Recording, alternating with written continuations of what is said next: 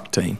One thing you mentioned that I want to follow up on is blender pumps. And I think you talked a little bit about blender pumps as being important in terms of consumer choice and pricing. Just talk about how you feel blender pumps can make an impact.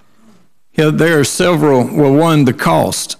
You know, it's more economical if you put ethanol in your cars and blend it. If we've got more stations sitting out there today with blend pumps that will give our consumers a choice, it's going to be more economical. We're going to use more ethanol. And, you know, for every, I was just reading in here I think if we could put ethanol in, we'll save 7 billion gallons of foreign oil coming into this country.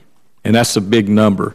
But the blend pumps are already being put in a lot of stations, not near what we need, but when we can get it, it will give our consumer a greater choice, and it's going to mean more dollars in their pocket that they can go spend in other places. We're being held hostage by foreign oil.